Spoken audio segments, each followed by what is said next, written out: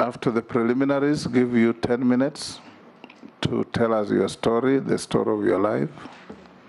After that, we will engage with you.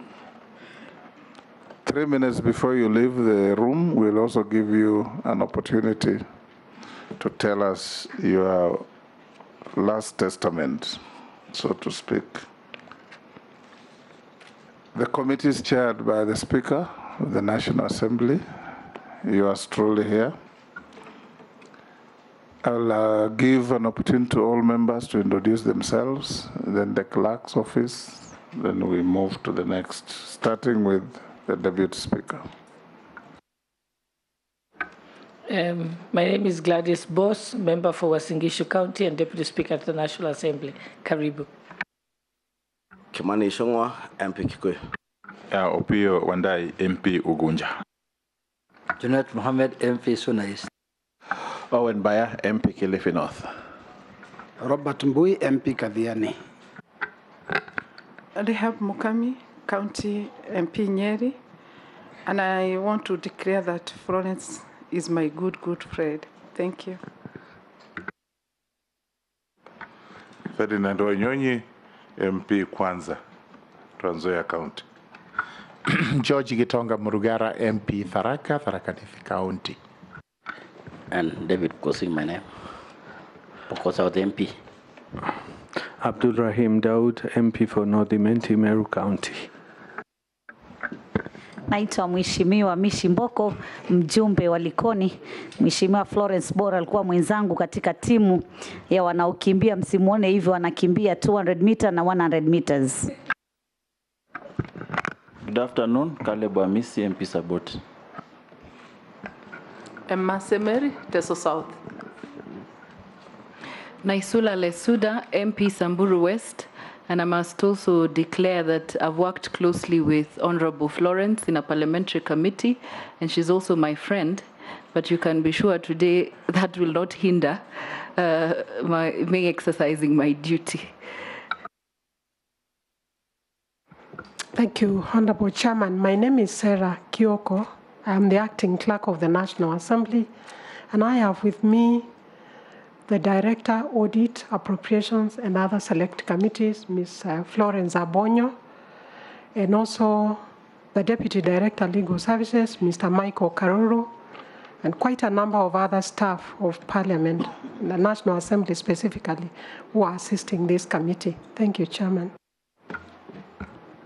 Florence, I'll ask you about a few documents. Do you have your KRA clearance certificate?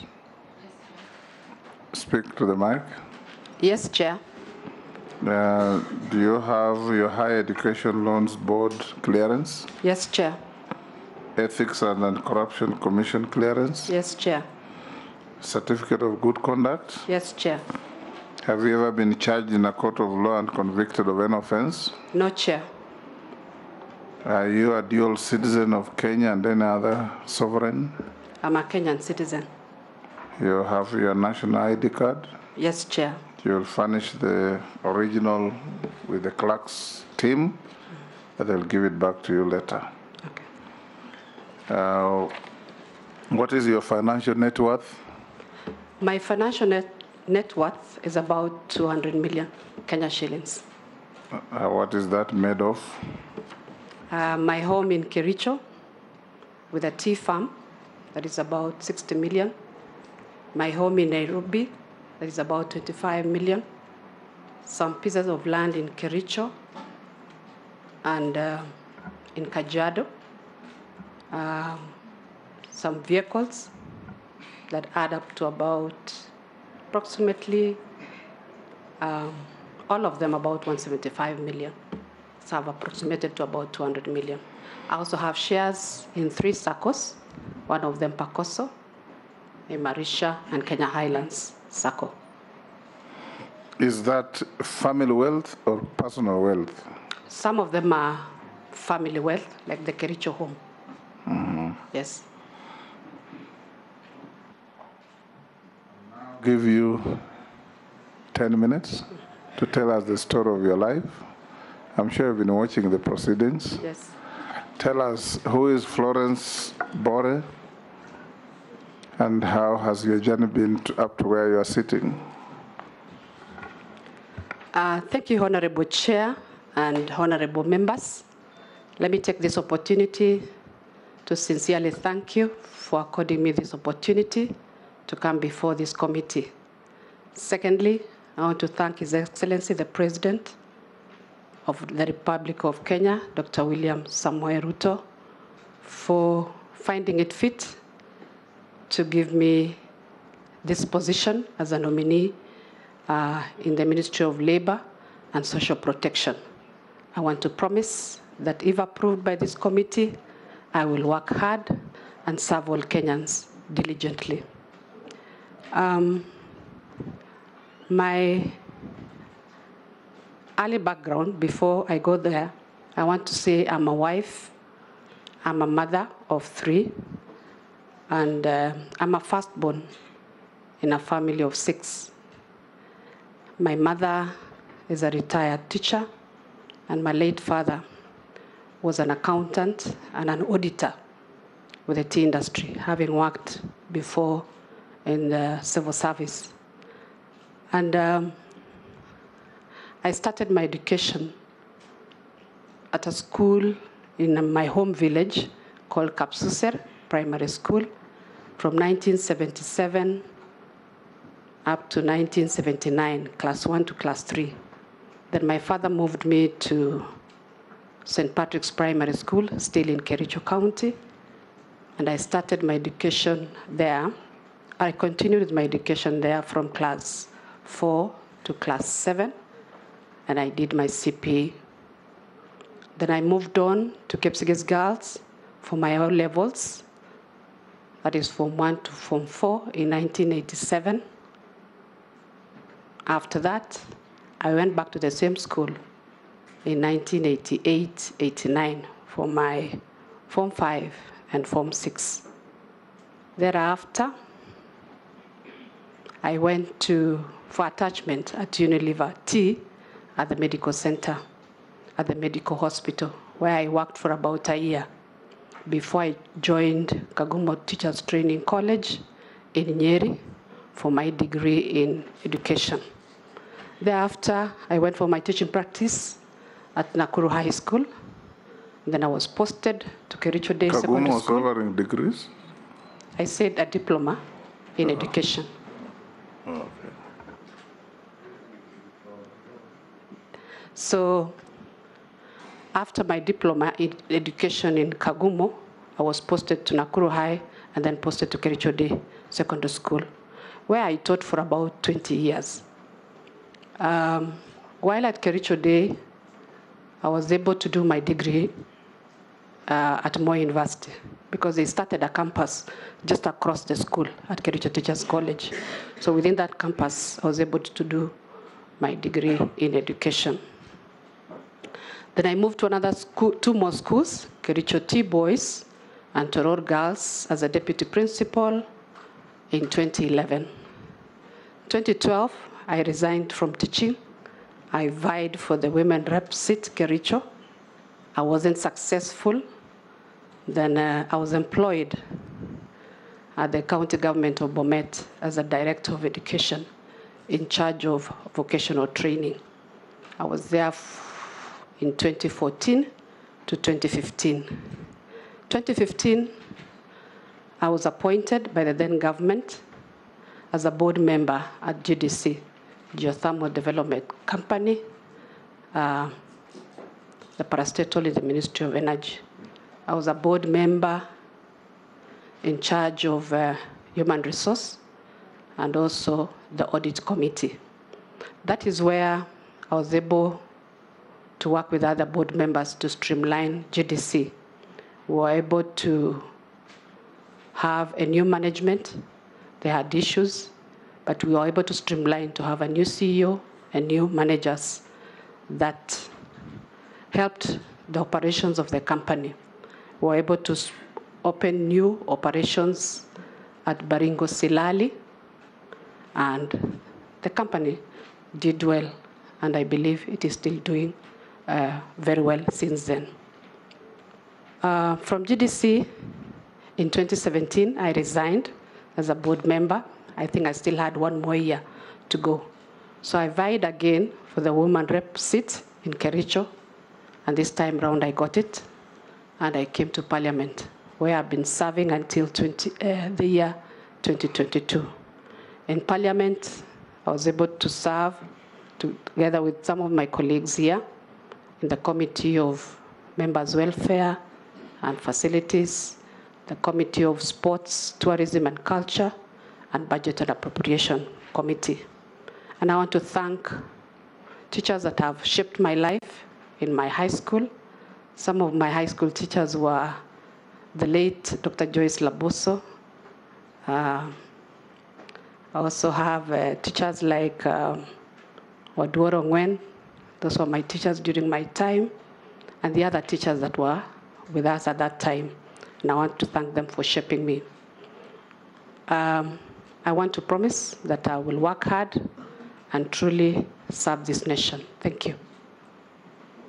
Thank you. We'll now open up to the plenary for members to ask you and engage you in the manner that I said, starting with the Deputy Speaker.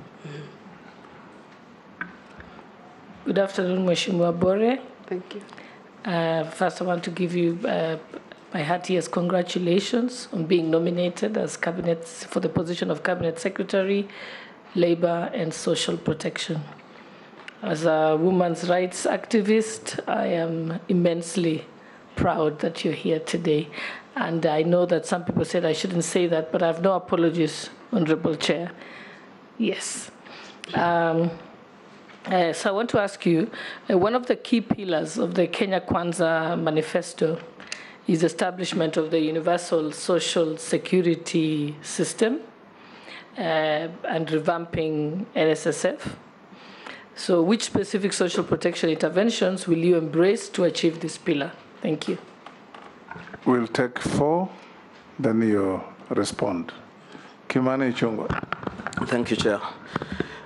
Chair Florence worked with me in the Budget and Appropriations Committee before we were evicted and ended up again together in the Members' Welfare Committee. So I know her capacity. But Florence, you've been nominated into a very critical ministry, Ministry of Labor and Social Protection. And you've had the pronouncement by His Excellency the President on increasing, or rather changing our culture of savings and increasing the contributions to NSSF by everybody in the country, both employed and those who are not in formal employment. I would want to hear what your plan would be to ensure that we achieve this, and more so, even from those who are not employed. What strategies will you deploy to make sure that you encourage even those who are not in formal employment to get into savings? 2, you have seen stories of our young people who have been treated to very inhumane treatment in some countries, more so in the Middle East, a few countries in the Middle East. You remember the case of the young lady from Bomet County, your neighboring county, and many others from Kilifi and all over. I want to hear what interventions, again, if you are approved as minister, you would have to ensure that our young people are not treated to inhumane conditions wherever they go to work around the world. And more so, what interventions you would be proposing in your ministry to ensure that if any Kenyan is suffering out there, they have a way of getting back to the country without delay. Lastly, the working force in the West, basically in Western Europe, even in the Americas, they have an aging work group or working class. And here back at home, we have a very big population of young and very productive people who are very well trained and educated. I want to hear what you intend to do as minister to ensure that you tap into that market in the West, even in other Far East countries like South Korea, They also have that problem of having an aging working group. Yet we have that labor here that we can be able to export there. I would want to hear just what your strategies would be to make sure that we get into those other areas other than Kenyans just looking into the Middle East where they get mistreated and they could get job opportunities in the Far East and in the Western countries. Honorable Bore, you must have noticed some kind of unrest or turmoil the last few days or so within Kericho tea estates. Okay? A case in point is the touching of some tea plucking machines at the Tagabi estate owned by some multinational company in Belgut 2 weeks ago. We also saw some demonstration or running battles between the youth and police in Konoin constituency, I think 2 days ago. The issue here is about the employment of tea plucking machines, and the Kericho governor has been unrepentant on this matter. He has been very, very, very loud and insisting that tea companies must cede their ground to the demands or quit operations in the region altogether. Now, as CS nominee, what is your view on mechanized tea plucking in these estates? Okay, and considering that these multinational companies are a source of gainful employment, really, not only in Kericho but in Bomet and other counties, okay, who employ locals. Do you support the view of the governor that these companies must cede the ground, must cede to the demands of these locals, or pack and go home? Secondly, is I took some time to look at the Kenya Kwanza manifesto with regard to your docket. At page 55, there's a pronouncement that Kenya Kwanza commits to a fit-for-purpose universal social security system encompassing pension, occupational hazard, and unemployment insurance. End of quote. So, could you kindly help jobless Kenyans understand what exactly is meant by unemployment insurance in that manifesto? Is it a monthly stipend given to jobless youths until they find some job? Because many Kenyans who are jobless would love to know how to benefit from this unemployment insurance. Thank you. Thank you, Chair. Chair, Honorable Florence is my friend also, but that's another story. Now, Madam Nominee. She's just also. Yeah. You know, Chairman, during the political times, when I make a lot of noise, she's one of the people who stop me in Parliament, tell me, end up police. But now, that's another story. Now, Madam Nominee, the biggest problem we are facing in employment of our population is the youth. Those are the people who are really suffering in this country. And they form a big bulk of our population. And you know, when they are looking for jobs, they will be told to bring, they say the qualification for the job, let's say, is 5 years experience. There is no university that gives you a degree of experience. You have just finished university now. Maybe you married at the university, you have a kid, you are jobless, you are tammacking here, and all the qualifications he has in terms of educational qualification and other qualifications, but the only one that doesn't have is experience, for example. That is why majority of them are jobless, and they are suffering. What do you think you can do as the minister in charge of employment, if you are approved by this House, to mainstream the youth so that in any employment that is done in this country, 60 to 70% goes to the youth and 30% to the elderly? My second question is the issue of, if you look at the manifesto of Kenya Kwanza, they say that in 5 years, they will finish malnutrition in this country completely. Everyone will be fed, stomachs will be full, everyone will be healthy, everyone is going to be happy, there will be reproduction of people in this country. How do you intend to achieve that in 5 years? What plans will you put in place to make sure that no Kenyan sleeps hungry within 5 years? Robert Mbui. We'll take 5, Florence. Thank you, Speaker. I would like to ask the nominee that we've all heard the proposal to increase savings. And the first thing that comes to mind is that in this country, the mamambogas, the boda-bodas, and those peasant farmers are struggling to even put food on the table and to educate their children. How do you reconcile those two? Increasing savings when people cannot even afford the basic needs. And then, how will you assure workers that if these savings are increased, that their money will be safe? Because I think the vehicle we are intending to use is NSSF, which in the past has been riddled with very serious cases of misuse of workers' money. In fact, I will tell you that there is a lot of corruption cases that occurred during the days of YK92, where they turned NSSF into a cash cow. What will you do to ensure this doesn't happen again? When? Thank you, Speaker Chair. I just have one question, and I note also that you are a teacher like I was before. And yes, so represent the teachers well. But I want to say over the years, we have witnessed large strikes in public sector that have affected the economy adversely. The doctors strike, the nurses, teachers. Today, Kenya Airways is a national strategic asset.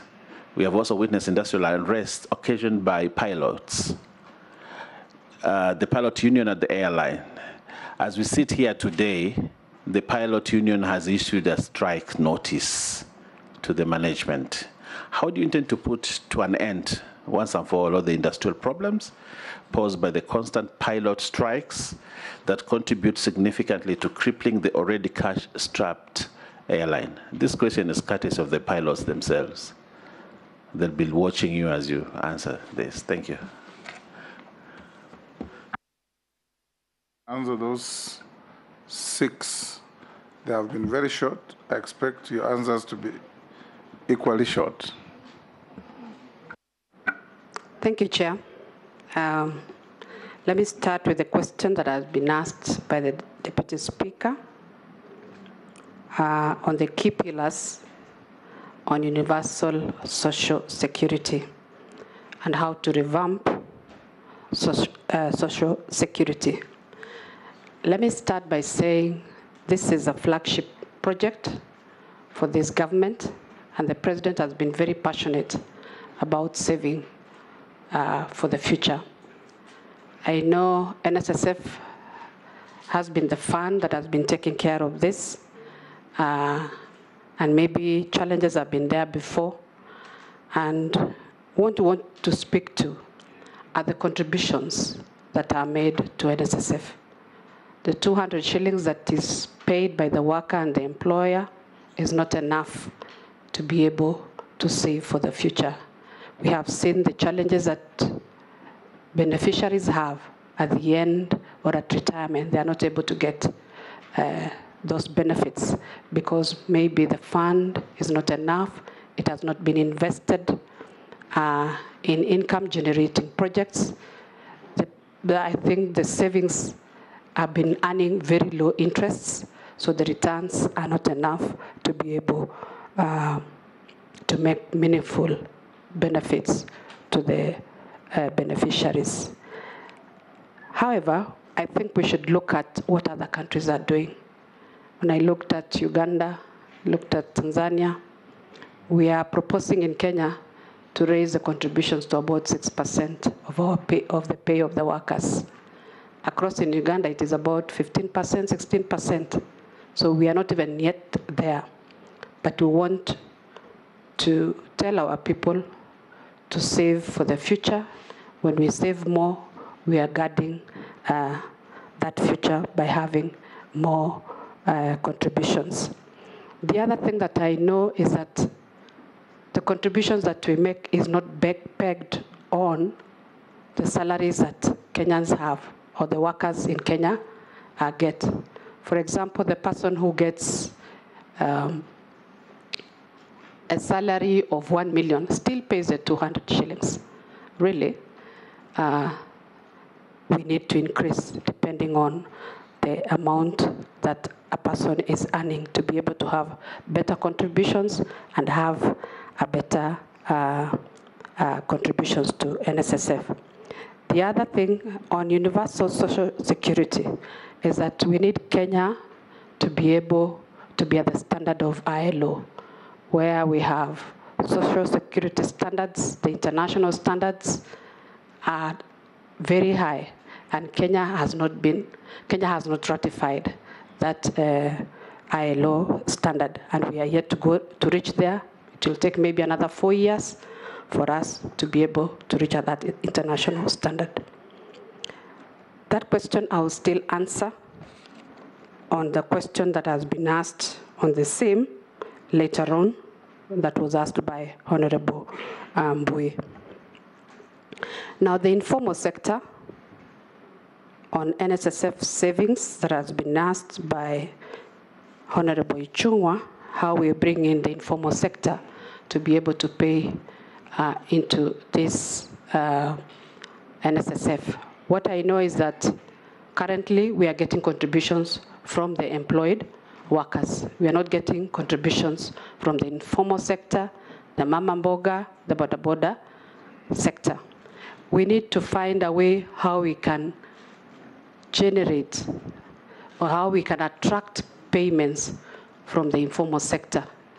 Either we partner with Safaricom so that when you load airtime, part of it goes to NSSF, and be able to know how we can bring on board and ensure that these investments are productive, so that we are encouraged to save onto NSSF. Because right now we have SACCOs. We go to SACCOs because we get dividends. So I think NSSF should also be able to attract these people on board and be able to benefit the informal sector. Honorable Ichung'wa has also asked about the humane operations of the migrant workers. I want to empathize with the migrant workers that have gone to the Middle East and have been oppressed. They have been mistreated because of their stay there. And I want to say, no parent, no guardian sends a child across to the Gulf to expect them to come in a coffin or to expect them to be mistreated. They go there because of unemployment. They go there to look for jobs, to be able to improve their households back here. And I want to promise that I'll get to the bottom of this issue. And this issue has led to many deaths. When you talk about 62 deaths just this year, even that one life that we have lost as Kenya, we should find out what is happening. And I want to promise that I will look into it. My first action will be to look at, if I'm approved by this committee, is to be able to discuss with my counterpart in Saudi Arabia to be able to see what we can do to improve the conditions of these migrant workers. I'm happy to report that Parliament was able to approve 60 million to be able to create a safe home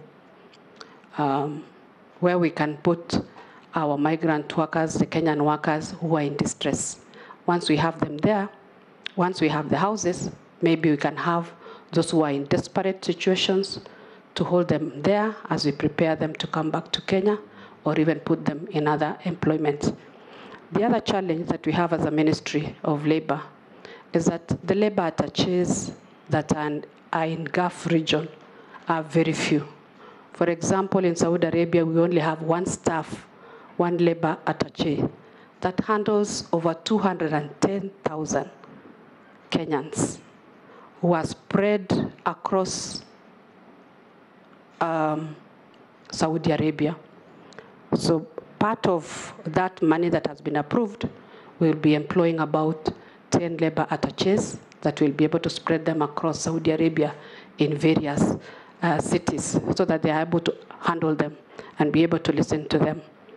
My also thoughts are the workers that we have in Saudi Arabia are about 210,000. Within those cities, they should be able to be knowing who they are, who are there, be able to help each other, have some form of relaying of information from each other so that we have sort of kind of people who man them among themselves and be able to report to the labor attaches to be able to sort their problems in time. The other issue that I would be trying to look at is to be able to ensure that they have a welfare fund so that all the time they have issues, they can be helped.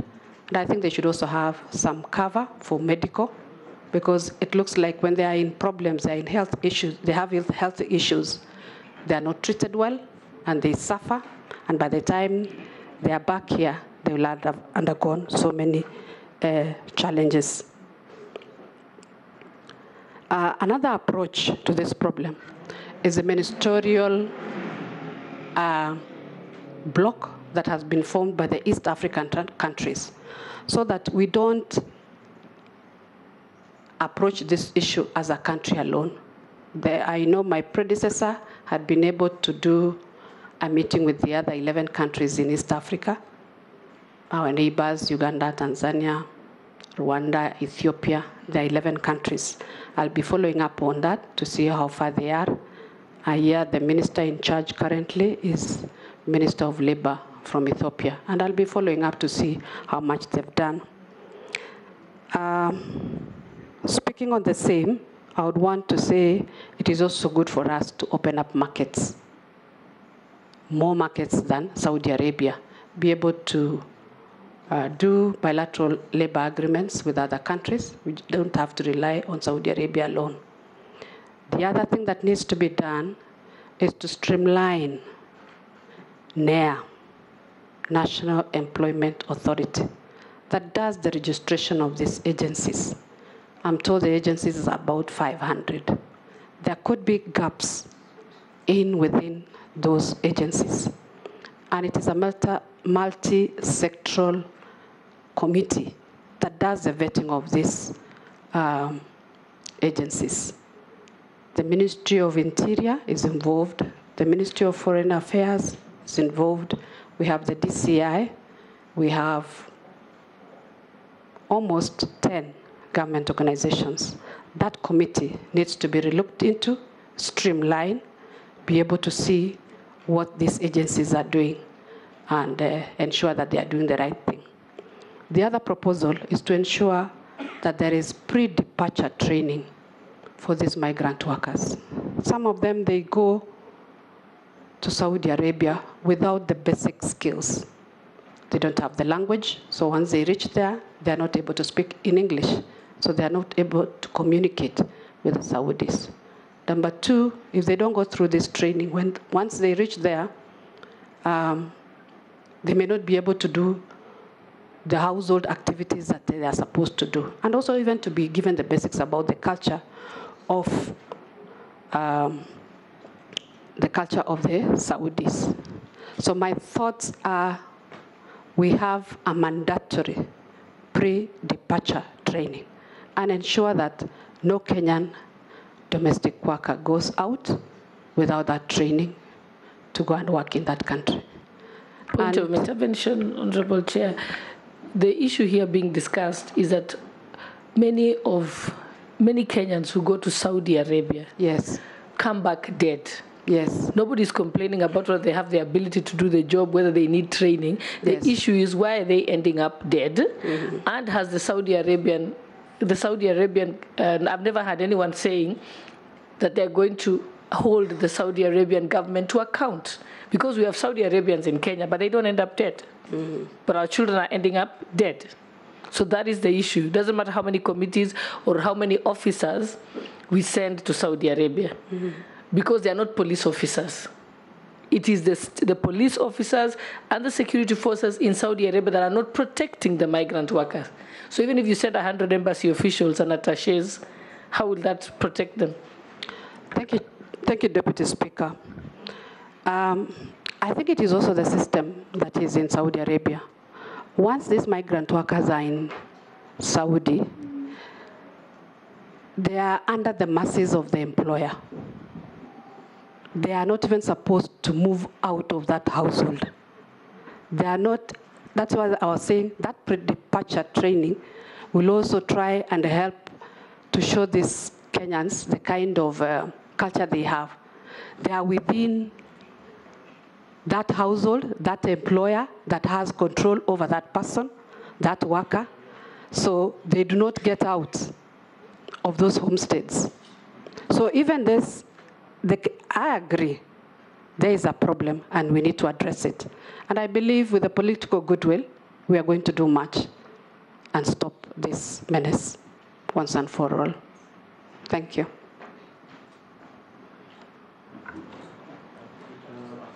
All the questions. Yes. Mr. Speaker. A question on the airport, on the airline. I thought she was noting them down. My question. I did. Yeah. I'm just waiting for the direction from the speaker. My question on the pilot. No, I have not finished. Yes, no, that is a very serious case.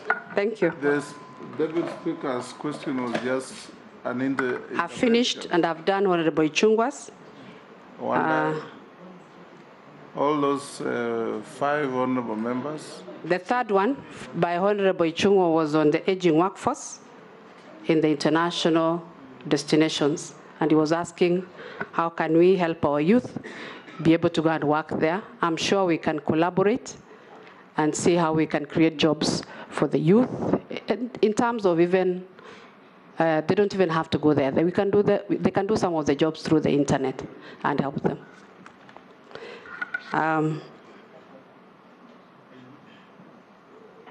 Honorable Andai asked about the unrests in Kericho, plucking machines that happened about 2 weeks ago, and even the one that happened about 2 days ago. The view on mechanized tea estates. As a Cabinet Secretary, Ministry of Labor and Social Protection, on labor issues, I want to say I'm ready to provide an environment for the businesses to be able to thrive in this country. Number 2, I would also provide an environment for the stakeholders to sit down and discuss. I'm aware the last agreement between FKE and the employees was that, and government was that 40% mechanization was being allowed and 60% employment for Kenyans, including the locals. So I want to believe where I am, the government's position is for the status quo to remain and to really have the stakeholders on the table so that we can discuss and have dialogue. This is our country. We want jobs for our people, and we also, as a ministry, encourage mechanization to be done, but to a certain level. At the same time, employ our people.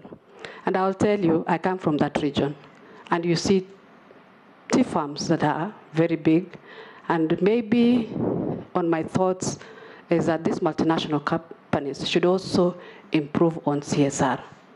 What they're doing is not enough. They can do more than that.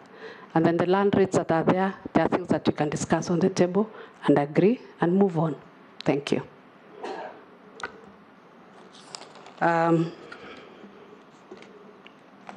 You also asked about the Kenya Kwanza manifesto on, I think it was about social security and unemployment. We cannot run away from unemployment in this country, and I want to believe that the Hustler Fund will be able to address this issue of unemployment, be able to provide money for the youths that are unemployed to be able to do their businesses, and encourage them that as even they do the businesses, they save for their retirement, they save for their future, and will be able to protect their investments in NSSF. So is the Hustler Fund the equivalent of unemployment insurance envisaged in the Kenya Kwanza manifesto? I'll relook at it. I don't want to say I know everything, but I'll be able to sit down and relate that issue. And you're welcome to my office. We can discuss again. Hustler Fund is for all Kenyans. It is not just for Kenya Kwanza. Thank you. Honorable Junet, my friend in Parliament, we were on different sides, but we related well, and I want to say thank you. Your question was on unemployment, the employment of population. We have youth that are very many that do not have experience, and every time they want to get employment, they are asked for their experience. I know through NITA, we can be able to take up youths that have finished various courses and attach them in various industries. So industrial attachment is one of our responsibilities as a ministry, and I know we'll be working with NITA to be able to ensure that our youth are taken up to be able to get that experience. There's a lot that is being done by NITA. I will tell you, we are not just looking at the white-collar jobs, we are also looking at even those artisans who have experience without going through any training, yet they have the skill. We have what has been started that is called recognition of prior learning. You recognize a skill that someone has, certified by NITA, and they can also be given the mandate to be able to train others, and NITA helps them in certifying them. I would also be reaching out to the other ministries that will work together to ensure that we take up most of our youths into employment, into attachments, into internships, so that we are able to give them experience and be ready for the job market.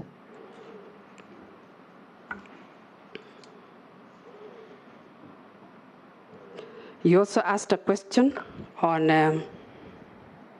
Kenya Kwanza manifesto, where we'll have to finish malnutrition in 5 years. I want to say malnutrition affects children under 5 years. And I'll be working with most of the county governments that provide ECD education to ensure that these children are protected.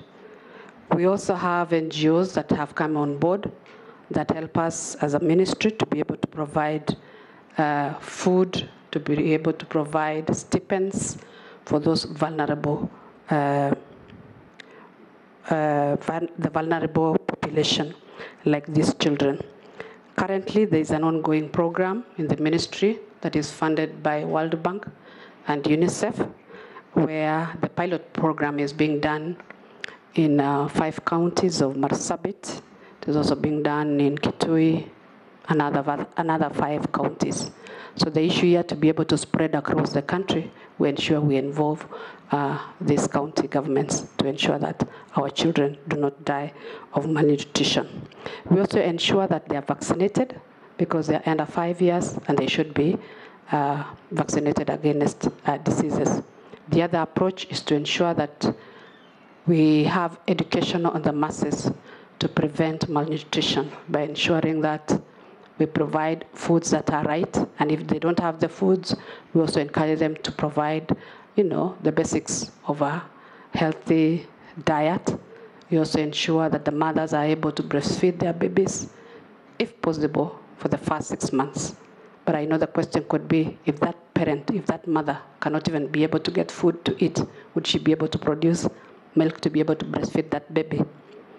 In other third world countries, in other developed countries, they have an equivalent of a blood bank, of breast milk bank, where those who have excess milk can be able to donate. Maybe we'll look at that in the near future. But I want to answer Honorable Junet by telling him that we will sort out that issue of malnutrition It is also my area. I'm passionate about it.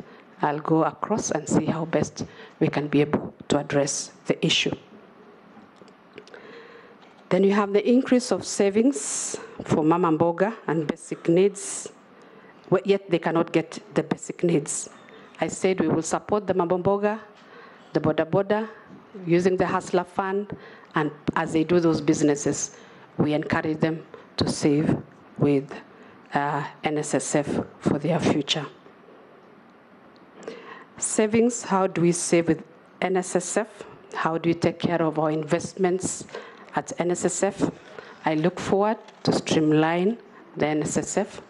We ensure we have a board that is able to take care of the fund and be able to make investments. And we'll be able to do that by ensuring that we have quarterly reports about the investments that are put in the media to ensure that we have transparency. We will also ensure that we have the Auditor General to be able to audit the investments at NSSF, and then generally encourage the culture of saving by Kenyans.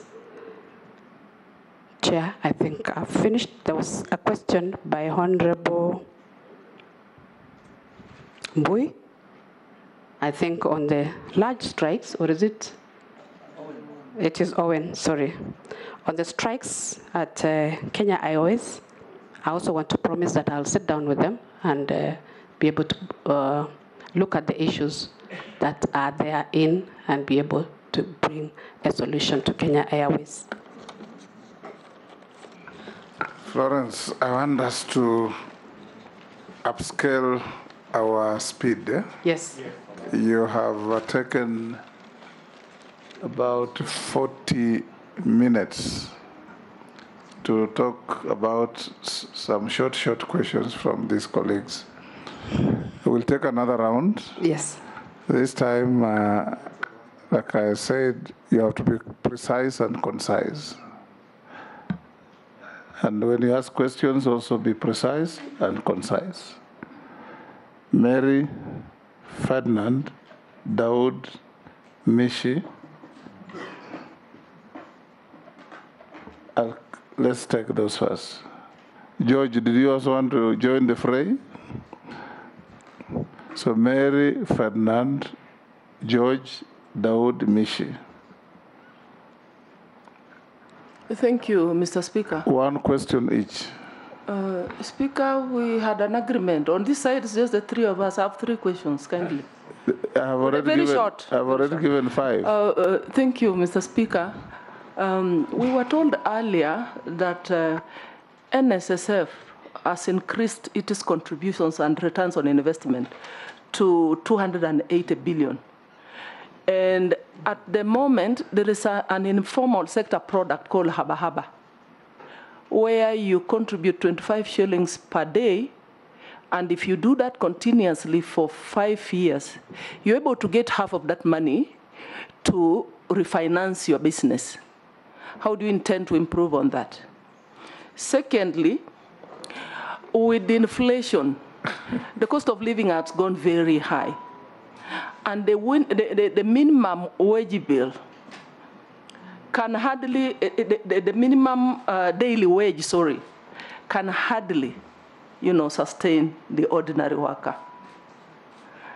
Having in mind the prevailing economic situation, how do you intend to deal with that issue of the minimum wage?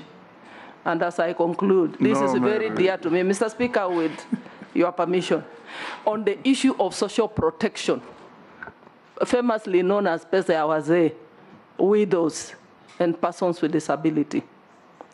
There are challenges in that sector. In the last, I think, 3 to 5 years, there is hardly any new entrants or beneficiaries. There's no registration of new beneficiaries into the fund. Identification of these beneficiaries, inadequate funding, duplication of social interventions. Some counties are also coming up with their own initiatives I know of Kakamega that has got a program for mothers and babies. Kwale has another one on NHIF, I think, and many others. How are you planning to deal with the issue of duplication and then the distribution of those social funds? And then there's also segregation. In some wards, you'll find it is the widows benefiting. You go to some wards, it is the persons with disability. So Kenyans are asking, where is equity there in these funds, in the distribution of those funds? What do you have to say about that? Thank you. Flo, ex-colleague, I think Ichungo asked this question, and based because I've been affected, this Middle East issue, it should go beyond what you have said. Because the issue here is the agents, the Kenyan agents here locally, and agents in the Middle East, because I have actually a case. I have a case in the Middle East. The question is, the agents here and the agents in the Middle East are all bogus. Because the moment they have that connection, say 5 children or 5 girls or 4 or 10, whatever they are going to the Middle East, the moment they get to the Middle East, these girls' telephone sets and passports are taken by employees. By the employer, sorry. And Florence, go down, because it's a very urgent thing. People are suffering. Then when they get there, and the passport has been taken, the telephone has been taken, so what happens is that this particular child, I call them the normally children, there's no connection between the embassy, our embassy in the Middle East, and the number of children that have been sent to that particular agent. Once they get the money, they close shop. That's why we have cases where a child dies in the Middle East, and there's no connection at all. You don't even know about it. We have a case, you remember, recently where somebody died and has been in the mortuary for almost 8 months because there was no information. So I think you do more than, I want to just request you, go down and more than what you've done. And then saying we're going to do this and she hasn't done anything. She's not in the office yet. This is, I mean, the way she's telling us is that that's what she's going to do. Yes. And I'm simply saying you should do much more than that in case you're going to be a minister. Excellent. That is just a comment. It's a comment. So you'll not spend time on it. Next. Thank you, Fernand, for that good comment. Yes. I'm sure she's noted. Thank you, Chair. Nominee, minimum wage in Kenya. Isn't that what Mary has been asking? No, my question is totally different. Yes. Minimum wage in Kenya is 15,120. It is arrived at by agreement between the government and trade unions. It's tripartite. And then usually it is the government, the workers' unions, and the employer. FKE. So that the government possibly appears through FKE, but it is arrived at, settled, and it governs what the other workers would actually get incrementally.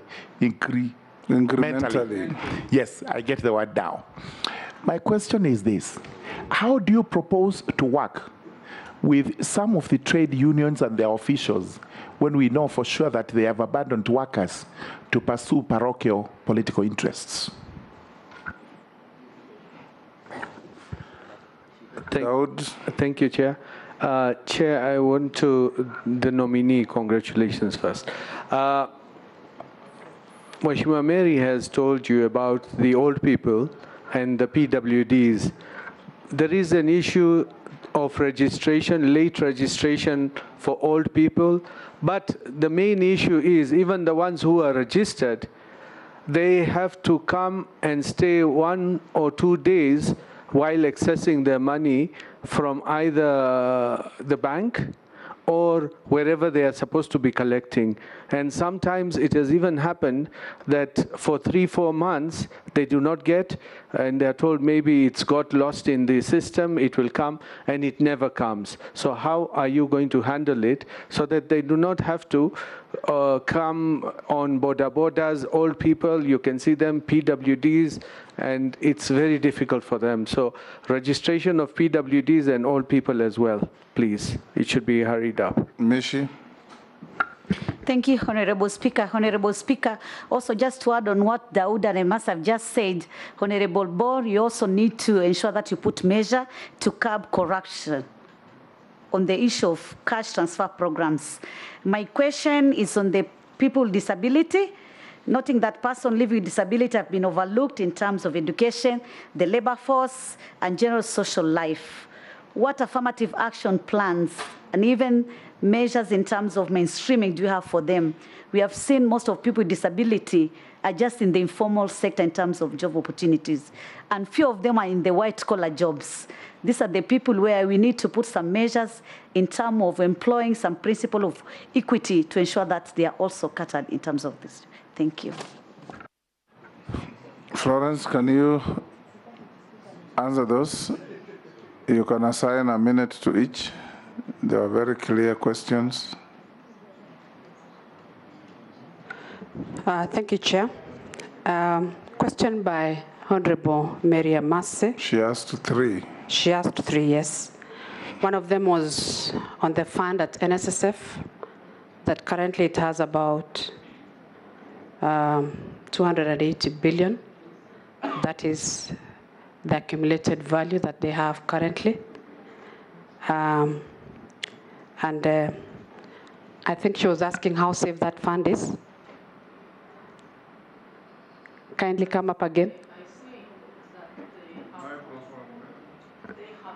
Microphone. I said that they have a product called Haba Haba, where you contribute 25 shillings per day, and if you do that continuously for 5 years, you can actually be given half of that money to refinance your business. How do you intend to improve on that product? Thank you. I don't have information on that, Haba Haba. I will ask for that information once approved and be able to look at what intentions they have. And if they are saving for that long, for 25 years, the 25 shillings per day for 5 years to be able to start businesses, I don't know how viable it is to take that long to be able to start a business. I thought the business is started as they contribute to be able to help them grow. You've asked a question on Inua Jamii, the challenges that are there. I want to agree, and I think I'll tie this question to the question that has been asked by Honorable Dawood and Honorable Mishi. I agree there is a problem with the cash transfer to the elderly. And when I asked about it, the answer that I was given is that the fund is not enough, so it cannot cut across all the over 70 years old. Not all of them are getting. So I'll be lobbying for more funding to ensure that these beneficiaries are able to get the stipend and ensure that they get on time, and also ensure that we clean up the database of these beneficiaries. We could be having ghost beneficiaries. We could be having the wrong people, the money going to the wrong hands. And I'm told some of the payments that are paid are usually paid through the bank, to ensure that if there are deaths in that population, the money is refunded back to the ministry and may be given to other beneficiaries. On that, I want to agree with you. I've been in Parliament. Every time you'd go to a function, the elderly will come and tell you, so-and-so is getting, and me, I'm not getting. There should be equity, and we ensure that everyone gets that is over 70 years. I know the current budget that is needed extra, I'm told, is about 10 billion to be able to cover everyone. Then that also ties to the National Social Security Fund, that in future we want to increase the contributions to NSSF to have a better retirement benefits, so that we don't have the stipends. We reduce on the stipends that the government has to pay to the overage. So for us, where we are, we start contributions, the mandatory ones, to NSSF to ensure that we have better savings and we don't continue with the social security fund, so social protection stipends that we give out. There was a question by Honorable Emase on duplication by counties. I'm also not aware about that, where counties are also doing the same for the elderly. I know even as a woman rep, I was able to do that. I was targeting those vulnerable category to be able to support them. What is she saying, yes, which makes a lot of sense, is yes, whether you are a woman rep, the money is not yours, it's from the government. Whether it's NSSF, whether it is central government, whether it is CDF, whatever, it's all public money. How can you harmonize so that we don't engage in duplex payments? That's what you're asking. Thank you, Chair. Thank you, Chair. I get you. I get you. That is what I meant. Yes.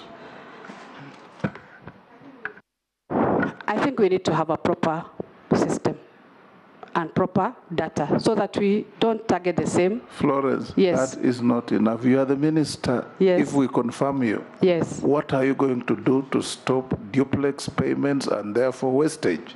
That's what Mary we wants can to match know from them you. and have one line so that we also use only one fund and we don't duplicate the roles.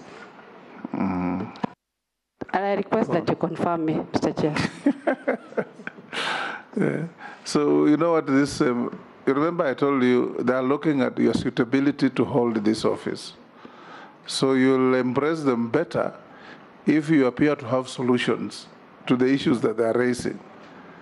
If 5 different agencies of government drawing money from the same source are paying, some paying even the same people, what policies will you put in place to stop this wastage so that this money can go to do something else for the betterment of our society?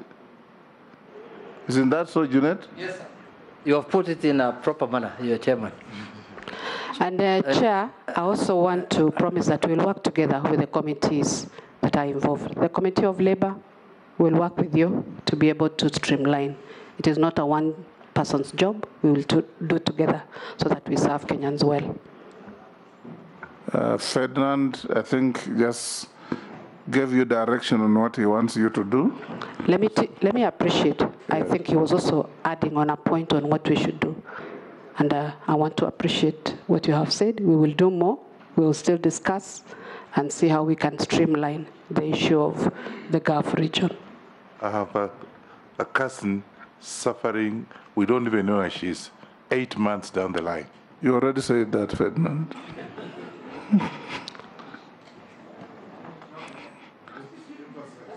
Go to the next question.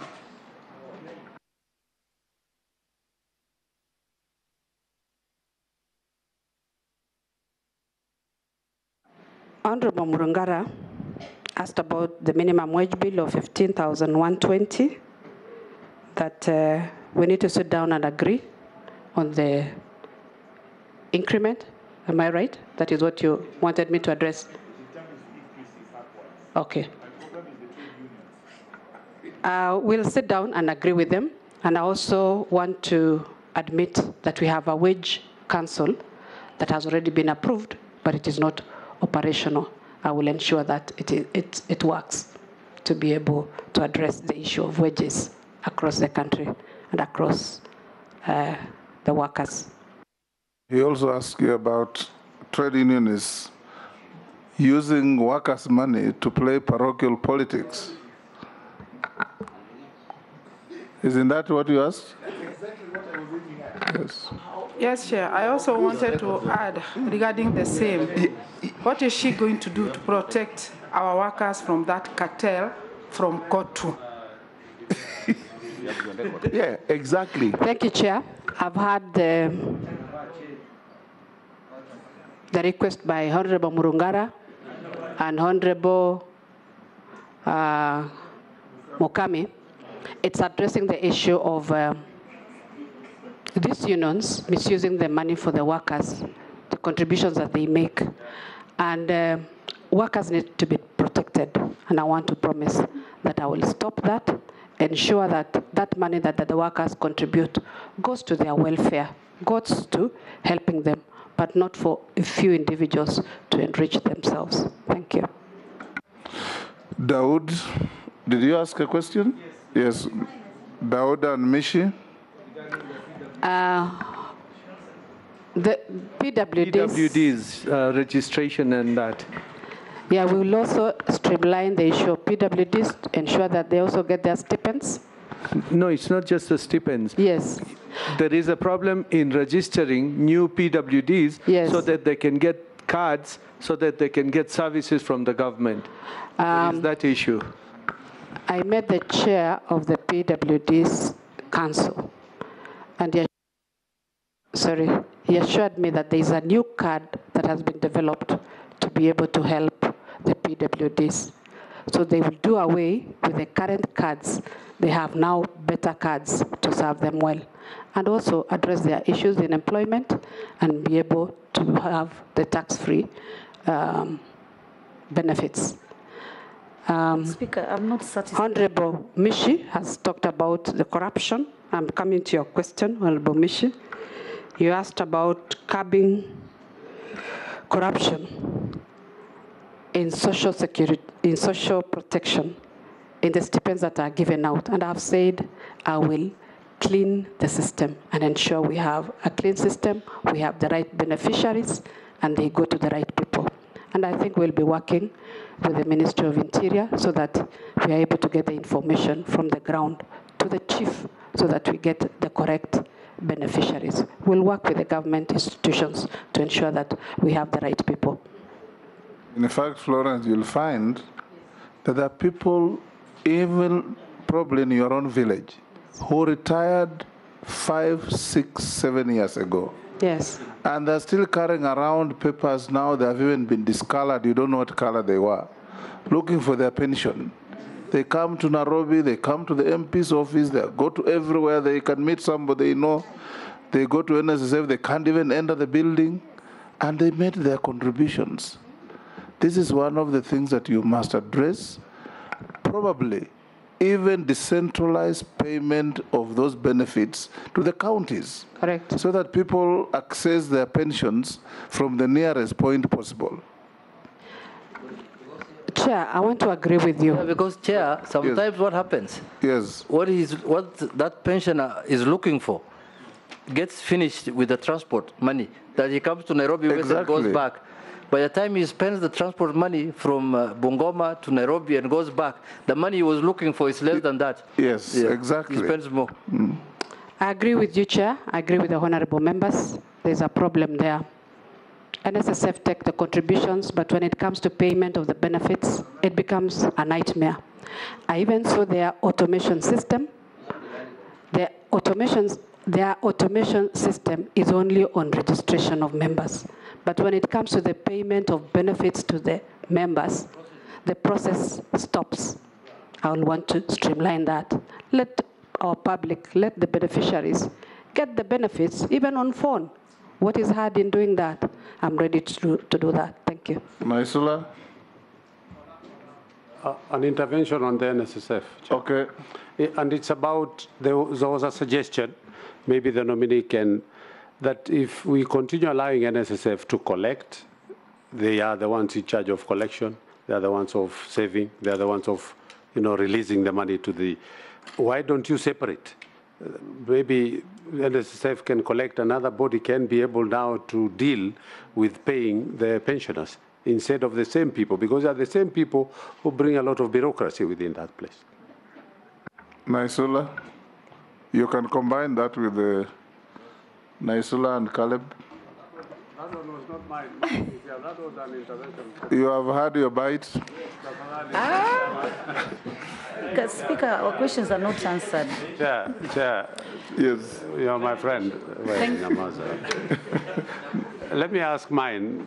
This is just simple. One is about child labor. Okay. Honorable Chair, you come to the urban areas, you'll be very surprised. Or you go to the sand places or just almost everywhere. Children, minors, are the ones who are working and getting paid. And to an effect, these children don't go to school. So what is the nominee going to do to address aspects of child labor? And about the domestic workers, which are these countries which are notorious? Not every Arab country maybe is notorious. Maybe you need to tell us which are these Arabic countries, which are the UAE countries which are notorious on matters to do with the domestic, like in Dubai, we've never had those kind of issues. I'm just saying. So maybe from you, what have you learned and which are these countries that have this effect? Thank you. Isula. Thank you, Chair. And I just want to say that the nominee completed her full term in Budget Committee. Maybe Honorable Ishungwa should ask for some lessons. Now, this is just a comment and maybe an advice on this issue of our ladies and girls in the Middle East. The bigger question is, where are they going? You know, so they see the suffering, they see a lady has come back in a, as dead, and they are still going. And so as a policy maker and with your colleagues, if this committee approves you, you have to really think of on the issue of unemployment. And I think we've asked that question to almost every nominee at a policy level, how you're going to look at the issue of unemployment in this country. Because it's not just enough to have these conversations and our ladies and girls continue to go every other day. On the same matter, in your ministry, and this is just a comment, you need to relook at the people at your ministry and their relationship with the agents. You know, it was ridiculous the other day to see an agent now making the ladies to be the villains instead of the victims. And they take high commissions from them and now say, but they're the ones who go and stay with their boyfriends and things like that. So you have to look at also those who want to go directly, and they are not allowed to get even the paperwork is so difficult unless you go through an agent. And so this is a very serious issue that we have to look at. But to my question now, growing up, Kenya used to do so well in terms, especially on one front, where our labor force was so competitive, it was professional, and especially in one of the service industry, that was tourism. You know, we were known across the region, but we can slowly see that it's going down. I need to know what steps you will take to ensure that our standards are raised, because, you know, tourism is one of our greatest foreign exchange earner. How do we take our competitiveness to where we were known in the region and even internationally? Those, Florence? Chair, I was to... Oh, I miss yes. Yeah, thank you. Florence, you were in Parliament, and remember we passed the Employment Amendment Act of 2022. And one of the jobless youths out here sent me something. Clearance and the pre-employment offer certificates requirements were abolished, as well as the requirement for payment of such certificates on the Amendment of Employment Act of 2007. This means HELB, police clearance, CRB certificates should be issued free of charge and within 7 days from the application request, and only after an offer of employment has been guaranteed. 6 months later, DCI and the several CRBs from Metropoly, Credit Info, TransUnion are still levying fees like the law never came in effect after 23rd of April. There are also long as than 7 days delays in issuance of such certificates. This is always a problem of us passing laws that are never implemented. This is a law that is existing, acts, statutes that are never implemented. Now you are going there. You pass the law yourself. You are going there.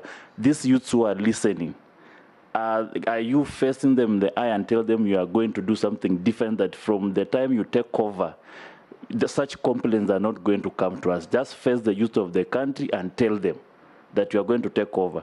And this issue of, allow me, Chair, because I was in the Committee of Labour last Parliament, and we tackled this issue of our girls dying in Arabian Peninsula, Gulf countries. There are cartels, part of the ministries are doing business. Don't don't just assume or cover up. Go and handle the cartels and you'll solve these issues. They are the top officials who are doing the business. Chair, I'll be very brief with your indulgence. 1 minute. I've just heard you say that again you will change the cards for people living with disability. There was a time it was done also for the elderly. We have to have efficiency once and for all. And you know, even as you do it, the community members, by the time they don't get it, it's such a tedious process. And then every time we go to the constituency, we're being asked, but I did this, and you're not efficient. How will you make sure that there is efficiency in the ministry on these monies, the cash transfer, once and for all? Florence, you can answer those. Some are comments, you appreciate them. Yes. Or disagree with them. Others are questions, you answer them. I think we started with Honorable Naisula. Yes. Her question was on what is going on, the policy on migrant workers. That possibly, there's a policy, there's a bill actually, on migrant workers management bill that has been drafted. It is currently at the AG's office that needs to have some legal drafting before it comes to Parliament. So let's work together with the committee in Parliament to be able to have this bill, to be able to streamline all those issues that we are talking about, to be able to fill in the gaps that we have on the migrant workers. And I know we'll be able to sort out those issues that the members have spoken to. The other question that came up, I hope I will not jump. If I jump, let me know, is the one by Honorable Gikaria. He's talked about child labor. I want to say we will strengthen supervision of children that, in the counties, we make use of the children officers to ensure that we don't have child labor. And we'll work with you as area MPs, identify those areas where we have child labor being practiced. If it is in the sand harvesting areas, we ensure that our officers go there and ensure that these children go to school. We'll also work with the Ministry of Interior and the county governments to ensure that that problem is eradicated. Question by Honorable Kalib Amisi on the Employment Act 2022. Thank you that you have passed that act. Mine is to implement to ensure that the youths of our country are able to get the clearance free of charge so that they are not made to pay. I will ensure that that is implemented. Thank you for that information. I asked about our labor force and its competitiveness.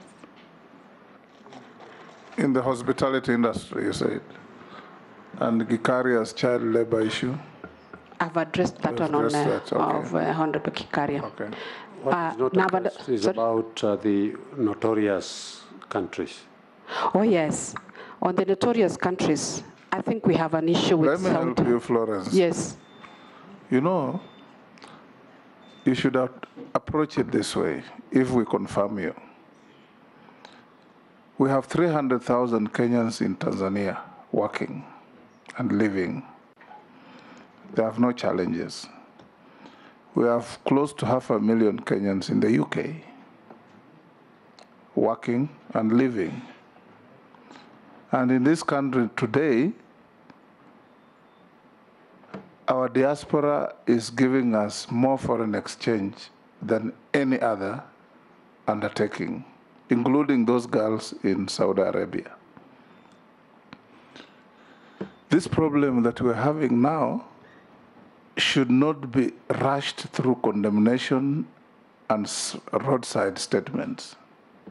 You need, if we confirm you and you get into the office, your counterpart from Foreign Affairs told us if we confirm him, the next day he'll be on a flight to Saudi Arabia. Then we have you here carrying the same plate.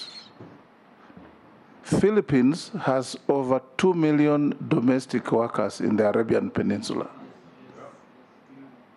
And they contribute immensely to their GDP.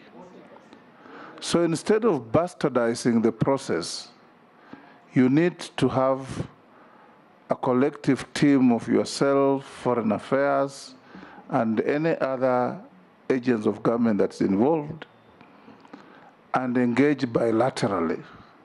Why are our girls dying in Saudi Arabia and not in UAE or not Oman or not in Kuwait? Those are the issues you need to address. Because if you just rush in, condemn, make declarations, you'll do the wrong thing. Because these girls leave this country because there are no jobs. They earn a living to sustain their parents. Most of them are single mothers, sustain their children. Now a problem has arisen. Do you solve it by condemning, or you solve it by looking at the root cause to deal with it? That's my advice to you. If we confirm you, it should be your first item on agenda. Don't just jump on a plane to go. Have serious consultations internally. These so-called agents, who license them? How many are they? How do they recruit these girls? How many centers in Saudi Arabia? We have big towns, Dammam, we have Riyadh, we have all those towns, Jeddah. Do you have labor attaches in those towns who can keep the records of these girls, know where they work, who they work for, and regularly check on their welfare? These are the things you'd look at, because we are condemning more than providing solutions, and it's not helpful. Yes, Junet? Chair, just to add on what you said, Chair. Look at, Chair, the last 3 years, what has sustained this economy so much is the remittances from the diaspora. And that is the reason why in the Azimio Manifesto and even the Kenya Kwanza Manifesto, there is diaspora affairs, Ministry of Foreign Affairs and diaspora issues, because they have realized the importance the diaspora is playing in our economy. Look, the public service now, where everyone looks for a job when they finish university, can only employ 1 million people maximum. But only, you've just quoted here, Saudi Arabia only alone employs 210,000 people. So if you include the other parts of the Arabian Peninsula, the way the speaker said, you may be talking about 600,000-700,000 people. If all those people were to come back to Kenya, do you think it will be catastrophic? Don't you think, it will be catastrophic? So we need to get a proper solution to this problem. As the speaker said, not only condemnation, we condemn the heinous act that's happening there, but on the other side, we have to get a permanent solution to that problem. And the solution is the way the speaker is advising. Speaker, if I may add. Yes. I think, Speaker, I wanted to raise on a point of order. I think 85 or 95. I think you have concluded this matter, Speaker. You have really summarized. And that's a vision for the nominee.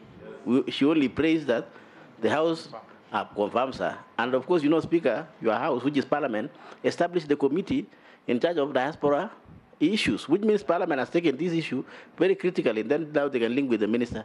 Don't you think, Speaker, you have summarized and we can move forward? Yeah. Yes, I wanted to add you, Speaker, on what you just said, and it's quite a very important point. That's why we are deliberating on. Most of the time, because we dealt with these matters when I was in the Committee of Labor, our girls go there innocently through the normal channels, whether it's government, but they find other lucrative work that we cannot mention here. So you must pursue it in depth. Don't just look at it from the face value. In Philippines, the reason why they succeeded, because they have unified the program where it is through the government only, not the agents because most businesses start through this unscrupulous business because it becomes more lucrative to look for other work, but not the work that was sent there for. So the agents may be innocent. Thank you. Florence? Chair, let me just ask Yes, a Mukami. question regarding the social. We have so many elderly people in our villages, and they are living in a pathetic condition. Do you have any plans to do maybe elderly homes for them and for our youth who are really drinking? Thank you, Chair. Let me appreciate. You've actually summed it up, and I know this is an emotive issue, the issue of the migrant workers in the Gulf region. Of course, I've heard the presentations from the various sectors, NEA, NITA, but at the back of my mind, I have a feeling people want to protect their jobs, they want to protect the status quo, but I want to promise this House, this committee, that I'm up to the task. I'll get to the bottom of this and ensure that this problem of migrant workers come to a stop. You've clearly said about Philippines. Philippines are doing very well because they have systems that are working and they protect their workers. And I promise to be able to review the bilateral labor agreements with these countries. And we cannot just blankly say we stop the movement of these workers. We already have several that are there that we need to protect and ensure they are living well and having good working conditions. Thank you. There's a question that I've just been asked. Maybe it is a thought by Honorable Mukami on how we can help the elderly. The stipends that we have are even too little. I don't even think the 2,000 shillings that we give them per month is enough. And we are struggling with that stipend. So before we even go to the safe houses, maybe we look for organizations that we can bring on board to support the church organizations. I think the Catholic have a safe home for the elderly. We can encourage them, we partner with them, we work with them, and see how we can improve that lot. And also have the county governments come in and see how we can support them. Thank you. Thank you, Florence. I think we have come Honorable to Speaker, I want to ask Ms. Shimbogo.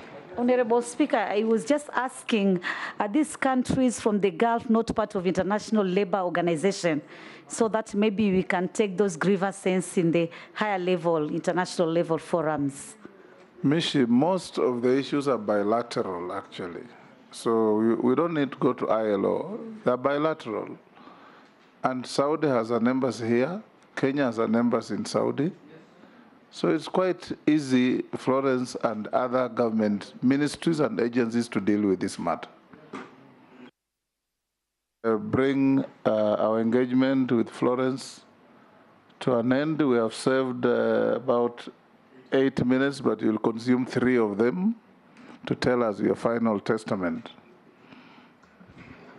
Thank you, Chair, and thank you, honorable members, for giving this opportunity to come before you. I want to appreciate the role that you have played. It is a process that I really appreciate. Coming last, I was able to see my colleagues, and I'm proud of you. I'm proud of what you have done. I want us to encourage ourselves that we serve our country, we serve our citizens, and I promise to do my very best. And I want to lastly thank His Excellency the President for giving me this opportunity as a nominee as a Cabinet Secretary for Labor and Social Protection. I look forward with working with you, with working with the National Assembly, the Senate, and other arms of government in addressing the issues of Kenyans. Thank you and God bless.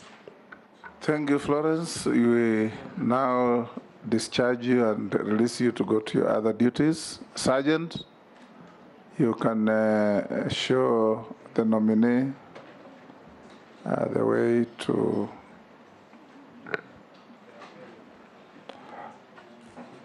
and Sergeant, once you're done, Florence, there are things that you can sort out with the clerk's office. Sergeant, our next engagement is with Mercy Kiru Wanjau.